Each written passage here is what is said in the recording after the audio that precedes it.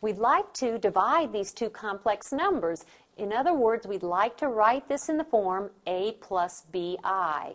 To do so, you can, as I just mentioned, think of this as one complex number divided by another complex number. And to write this into form a plus bi, we will multiply numerator and denominator by the conjugate of the denominator.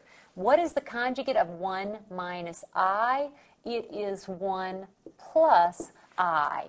And if I multiply the denominator by 1 plus I must multiply the numerator by the exact same thing.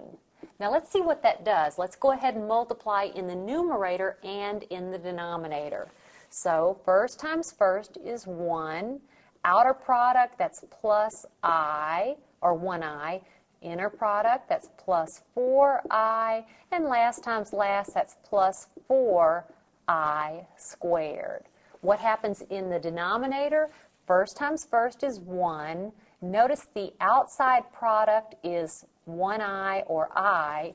Inside product is minus 1I or minus I. And then be very, very careful. That's minus.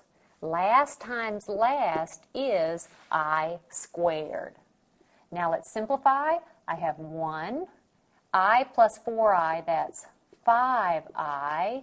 And then plus 4, I squared is negative 1. Don't forget that. In the denominator, I have 1. I minus I is 0. Again, be very careful. That's minus, and then I squared is negative 1. So let's see what we have. We have 1 minus 4, and 1 minus 4, that's negative 3, plus 5I, all over 1 minus a negative 1, that's 1 plus 1, or 2. If you'd like, you can leave it like that, check with your instructor, or he or she may want it written as negative 3 over 2 plus 5 over 2 I. That's actually in the form a plus bi. So that's negative 3 over 2 plus 5 over 2 I.